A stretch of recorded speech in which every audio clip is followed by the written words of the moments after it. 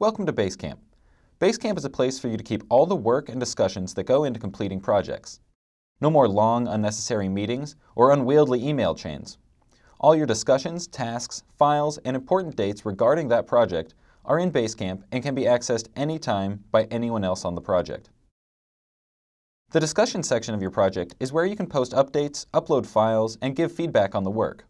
When posting a new message or commenting on an existing thread, you can also decide who you would like to notify about the update. Everyone with access to the thread can still log in and see what you've written, but only those who you've chosen to notify will get an email alerting them to your message. These email notifications are super handy.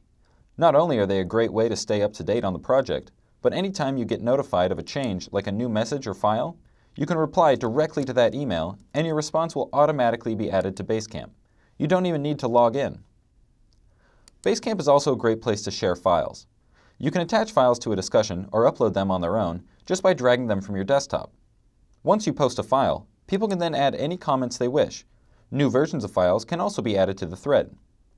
Clicking on a file icon or thumbnail will let you preview and download it if you wish.